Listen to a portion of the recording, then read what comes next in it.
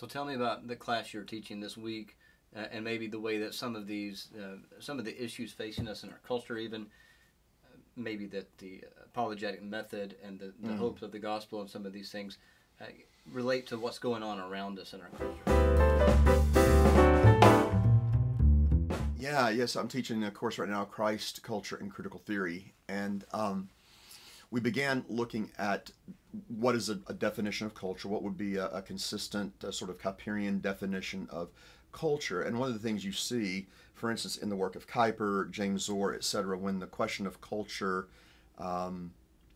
is brought up, and frankly the idea of worldview as it relates to culture, what they were advocating was a holistic rather than piecemeal approach to worldview. Now, the word worldview didn't come to us first from Francis Schaeffer, but from Immanuel Kant in the critique of judgment, critique of pure judgment. And we see the word Weltanschauung in there, a viewing of the world, a way of, seeing the world. And so folks like James Orr, Abraham Kuyper, they wanted a thoroughgoingly Christocentric approach to worldview. And by Christocentric, also we mean Trinitarian. You can't have one without the other. And so I think the way we do apologetics here, a Van Tillian covenantal approach to apologetics, helps with thinking about critical theory, particularly because critical theory is not simply a heuristic or an analytic tool. Kimberly Williams Crenshaw, who was the protege of Derek Bell, the first African-American tenured professor of law at Harvard University, he passed away, I believe, in 2007. She wrote an article in the University of Connecticut Journal of Law back in 2011. And in a footnote on pages, I believe, 12, 56, and 57, she talks about critical theory as being possessed of an epistemology, a metaphysic, and an ethic. And so if we say, as some, I think, well-meaning but perhaps a bit naive evangelicals might say, critical race theory is simply an analytic tool that helps us better apply the gospel to social issues, I think that actually fails to honor critical race theorists like Derek Bell and Kimberly Crenshaw. I mean, she says pretty plainly, this is a worldview. This is a worldview. If you think what are the five main pieces of a worldview puzzle? Theology, right? The question of God. It matters, right? It matters. And particularly in a Christian worldview, in the way we're doing apologetics here, we're insisting on a Trinitarian worldview. Maybe I'll get back to that in a second. But the question of God. Anthropology. What does it mean to be man? Is anthropology just the study of skull fragments? I mean, are we just accidental bags of biology? Or are we gloriously created imago Dei, destined for glory and redeemable, though fallen, but redeemable? Epistemology, how we know what we know. Are we just sort of slinging spaghetti at the wall? Or do we have an objective basis for knowing? Well, in critical theory, the approach to epistemology is what's called standpoint epistemology. My experience determines my value, and my experience determines the right I have to speak on something or to assess something or to declare something. It's called standpoint epistemology. And you have no right to challenge my epistemic standing, because if you challenge my knowing of something, you're challenging my experience, and in so doing, you're doing violence to me. And so epistemology is grounded in the individual, in the experience. And what we're doing in class is showing how that's ultimately Kantian. Epistemologically, if you go back to, say, the foundationalism of Bacon, you have a sort of a scientific foundationalism, or Locke, an empiricist foundationalism, or Descartes, in Cartesian thought, you have a rationalistic foundationalism. Can you define foundationalism? So foundationalism would be that say, contrary to the modern or the postmodern idea that there is no such thing as a meta-narrative or an absolute truth, foundationalism would be there is absolute truth that can be known, and there is a foundation for epistemology.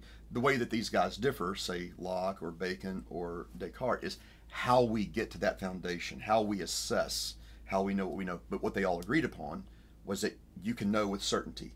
There is objective, knowable truth. They just differed on how you got to it. Of course, say Descartes, cogito ergo sum, I think, therefore I am. And so that's a rationalistic approach with Locke. Our minds are tabula rasa, and so we know by impressions being made upon the mind. Or, of course, Bacon a scientific kind of an inductivist method of getting to the foundations of knowing. By the time Immanuel Kant comes along, you have what is known as the Copernican revolution in knowledge, or the epistemic turn to the self. And where he differed, and this was because he was reacting to Hume, awakening him out of his dogmatic slumber, but really where Kant differs from the earlier foundationalists is there is now a skepticism about foundationalism and objectivity and knowing, and rather than the outside world being what it is and we have to figure it out either inductively or it making an impression on us, now we impose our mental objects on the world outside of us. We are making an impression on the world around us by our interpretation. And though Kant he considered himself a good son of the Lutheran Church, did not want to create this ultimate world of skepticism. Ultimately, that's what happened. And so when we think about epistemology, we're saying here we have an objective basis for how we know what we know, and it's relational.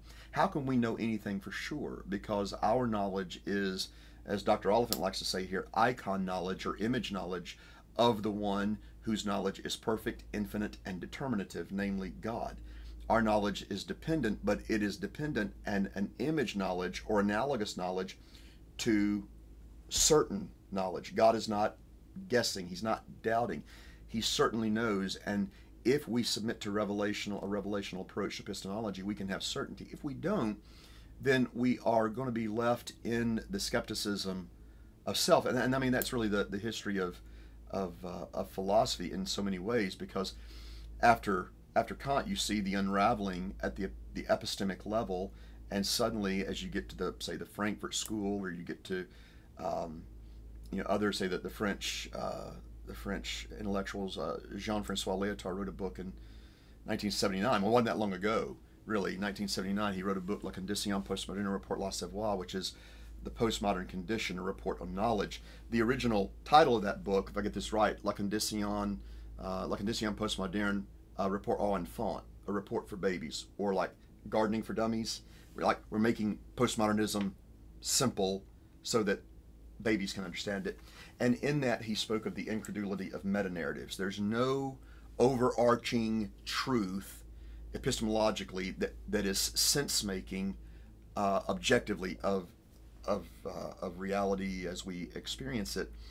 And so that had a tremendous sort of, I think, taking Kant to the next level. And we've been breathing the air of that. And so epistemologically, we're talking about in our study of critical theory that if my standpoint, my experience, which may be composed of my intersectionality, becomes determinative for how I know what I know, you cannot challenge that in any way. And if you do, you're doing violence against me, which makes conversation, it makes meaningful dialogue completely impossible. So theology, anthropology, epistemology, metaphysics, a truly Calvinistic, covenantal, Van Tillian approach to worldview insists on the metaphysical distinction of creator and creature.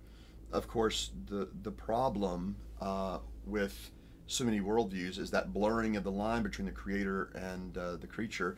Karl Marx, heavily influenced by Ludwig Feuerbach, said that God is simply a projection, particularly the Christian God, is a projection of the human mind. That's what Feuerbach said. Marx said it's just the opium of the people, trying to medicate our pain and so forth.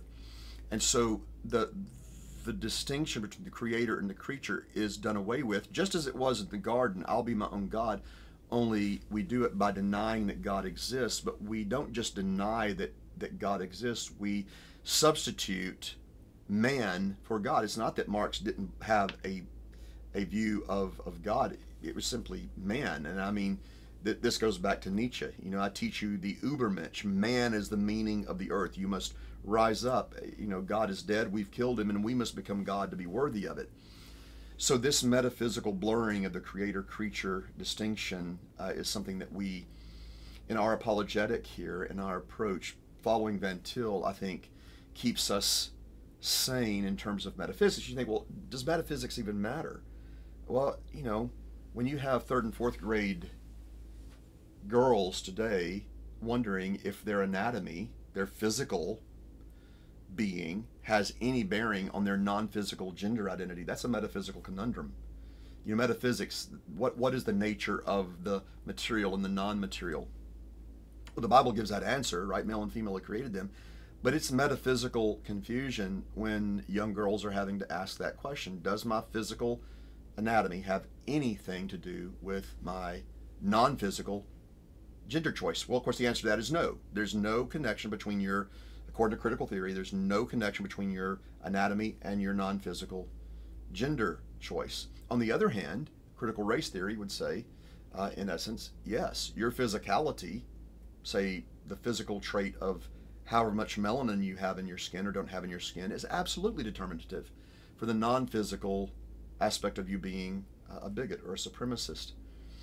And so what a truly biblical metaphysic does is it says God is God and we are not, and how has he created the spiritual and the material, and what is his sovereignty over both, and how does the Word of God help us make sense of trying to figure out the fact that we are psychosomatic wholes. We are physical and we are non-physical, and what does the Bible say about this? And finally, ethics.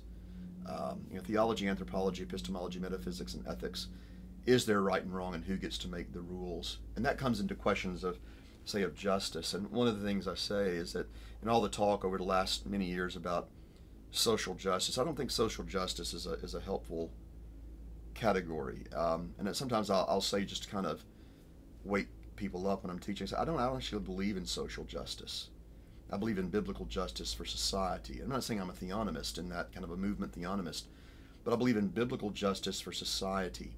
Because if we are not thinking about matters of justice from the standpoint of who God is and who he's created man to be, then whoever has the microphone, the money, and the military might will define both social, what is society, and what is just and unjust. And we can look back at, well over 100 years of the rise of Marxism and its various forms and applications, and see that it has led to degradation, ruination, impoverishment, murder. I mean, you think about Alexander Solzhenitsyn, the great Russian dissident, who, when he received his Templeton Prize in religion in the early 80s, he said, I look back at the fact that my own people in Russia, we lost 60 million under a communist regime. And I asked the old people, how did this happen? And he said, to a person, they all say, this all happened because we forgot God. And so I think when we forget God and we try to take hold of metaphysics and epistemology and ethics and do our own thing with them, it only leads to ruination. And so I think what I'm trying to do here in teaching this class is not only give the history of ideas, the history of, say, modernism to postmodernism, kind of the trajectory of ideas, because ideas matter, right? I mean, the old statement, ideas have consequences and bad ideas have victims. We're trying to look at the way that bad ideas have victimized people, but also to say, what is the gospel hope that we have in it, and how can the covenantal apologetic and a covenantal apologetic applied to culture help us both be like the sons of Issachar, who knew the times, who knew what Israel was to do, and at the same time say that this hope that we're defending is a person. And say for the religious nuns, 74% of them want to be connected to something bigger. We have the privilege of saying, well, good news, you are connected to something bigger. Covenantally, you are already connected to something bigger. You are created in the image of God, and you're going to either going to stand before God covenantally connected to the first Adam in the fall, or, as you said, the second and last Adam in redemption and justification. But the good news is you are connected to something bigger, and he's Jesus. And not only is he that something or better, someone bigger, he's better than you can possibly imagine.